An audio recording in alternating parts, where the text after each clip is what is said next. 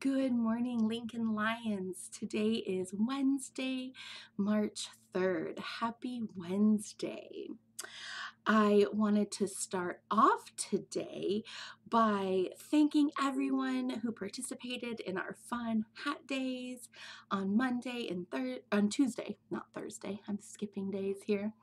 And I wanted to let you know that if I didn't make it to your class to bring you an Unless Rock, I will be coming to your class on Friday. I think I got to most of the A group students, and there were just, there was 2 4th grade classes and 2 5th grade classes I didn't make it to yesterday, which made me really sad, but I have your rocks and I will be coming around on Friday, so no worries.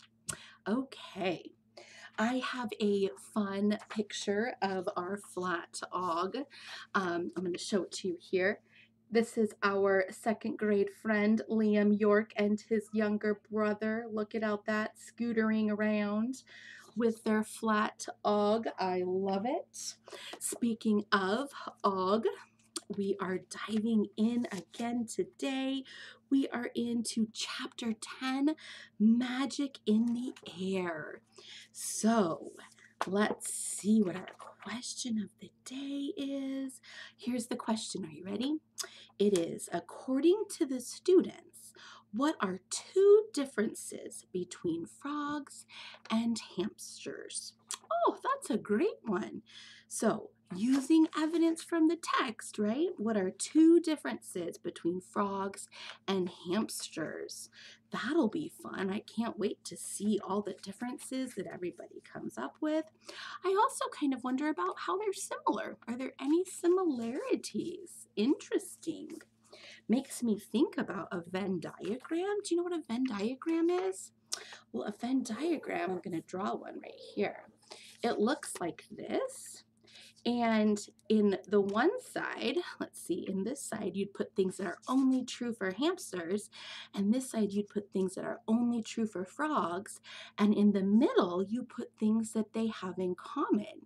So things that are true for both hamsters and frogs. So that might be a way that you look at the differences today and stretch yourself to think about what are similarities as well.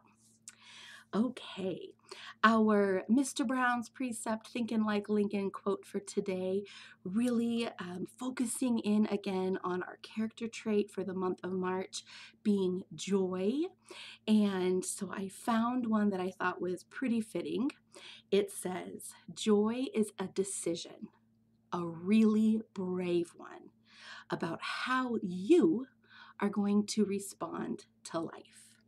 And I loved that because I think about how many times in our day we have the opportunity to think about how we respond to different things that come our way. Maybe things that make us mad, sad, or frustrated, right? We can choose to see the good. And looking for joy is a brave decision to really try to find how you can respond in positive ways to everything that comes your way. So I liked that. All right, let's go ahead and we'll stand for the flag salute. Ready? Begin. I pledge allegiance to the flag of the United States of America and to the republic for which it stands, one nation, under God, indivisible, with liberty and justice for all. I hope you all have a great day of learning at home, and I can't wait to see you tomorrow and Friday. Don't forget to wear your Lincoln gear, your green and gold, or your caveman blue, and we'll see who wins a spirit stick tomorrow and Friday. Have a great day of learning, everybody.